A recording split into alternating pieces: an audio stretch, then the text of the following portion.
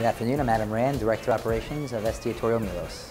So one of the biggest things about, I think, Milos is the fact that our food is not just about Greek and Greek culture and the quality, but we also incorporate Greek history and Greek culture into the design, into the architecture. I think one of the biggest things that we look for is the simplicity, which matches the food, also matches the decor. So when you walk into Milos, in any of our locations, but specifically in Miami, you're going to see the white marble coming from Greece directly. The light fixtures are actually fixtures that are used to attract the fish to the surface, to the sea, so that fishermen can easily catch the fish. Hi, this is called Milos Special. That's our thinly sliced zucchini and eggplant.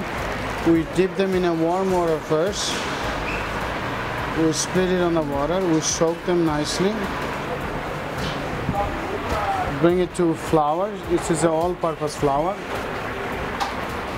Make sure it gets flour all over. We mix them nice. And I strain them. Dip them in the water, we throw directly there. Make sure it doesn't stick together. We separate them, we stir them like this. Cucumber and garlic for the dip. We beat, then one by one we place it nicely.